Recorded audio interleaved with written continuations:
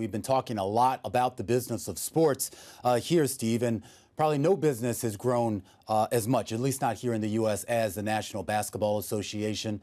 The current television broadcast rights set to expire sometime in mid-2025. I know negotiations have already begun, at least with current partners, but there's a lot of speculation right now about how much the NBA will broaden its reach in terms of the TV rights and the TV partners it has. Well, we're very optimistic. Viewership has never been higher. It's been a fantastic season, great competitive balance, and wonderful playoffs. So things are looking up for the NBA. It's a global game, and we continue to build the business in Africa and overseas, and so really exciting times ahead.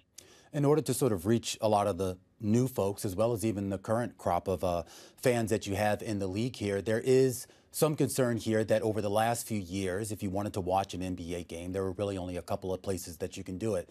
You know that how we watch TV, how we consume media has changed a lot, even over the last 5 years.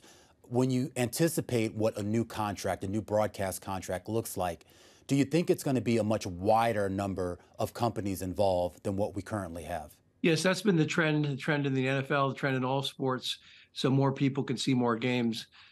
Fundamentally, a lot of these valuations have been driven up by the fact that certainly basketball and soccer are global games, and with the streaming capability and the ability to reach millions and millions of customers, we used to measure the fan base in millions, and now it's tens of millions, hundreds of millions, and even billions as far as football goes. As we see valuations for the popular sports, the soccers of the world, the NBAs of the world, we've also seen investors now start to look at, I guess, what can be considered second-tier sports, whether you're talking about something like lacrosse or even something as what was once obscure like pickleball, at least as a professional sport. Have you taken any interest in that sort of tier of sports leagues? Yes, PAGS Group Sports, our family office, we've looked at several opportunities. And again, I think sports is compelling programming, and there's going to be a trickle-down effect into all these other leagues. So people will have the capability of watching lacrosse or watching pickleball because it's compelling programming. So I think you're going to see growth in those ancillary sports. I am curious about your career in private equity. I know you've stepped away from your main role at Bain Capital earlier this year.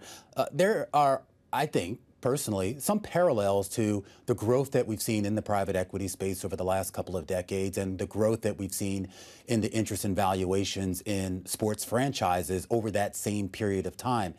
Is there a material difference in how you approach what you did at Bain and the companies that you were involved with at Bain and what you're doing now in the world of sports? It's actually very similar. There's similar dynamics in sports. You need to have a great operation. You want to build a championship team. You have to have fantastic management like we have at the Celtics. So there are a lot of parallels. The great news is there is a tailwind in the growth. And private equity, it's been a misnomer in the past. Maybe 40 years ago, private equity was known for taking out costs. Today, the industry is competitive and really focused on building businesses, and they want to build growth businesses. So it's very similar in that aspect. People want to buy and invest in companies that can grow, and sports is a very growing property throughout the world. All right, Steve. Well, one of the reasons why we wanted to talk to you specifically on this week is because the National Basketball Association draft was held Thursday here in New York City. There was a lot of discussion about, I guess, who would be picked first. I don't think the discussion really veered too far away from, I guess, the man that everyone thinks is going to be the future of this league. Wembanyama, I think, is what they're calling it right now. What do you make of him? And more importantly, I think what he can mean for the league and what it can mean for new viewership. Well, the league has been fortunate in that, I've been following it for 40 years now. And we had the Larry Magic, Michael Jordan age.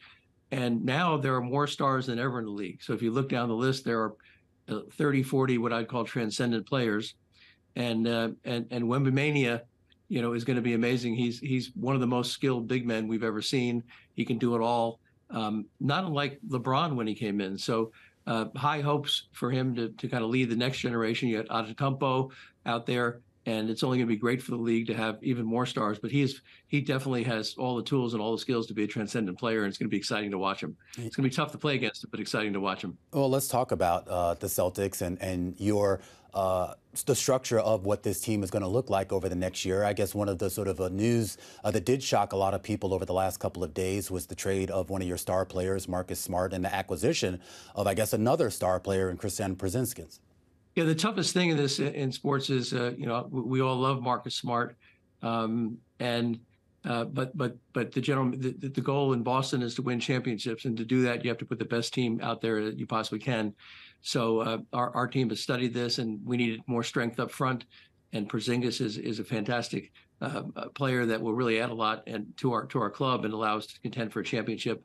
And Marcus will, be forever remembered here for his leadership and heart, and that's really the toughest thing. I love the Celtics and love sports, but the toughest thing is seeing some of these fantastic players, go to new opportunities.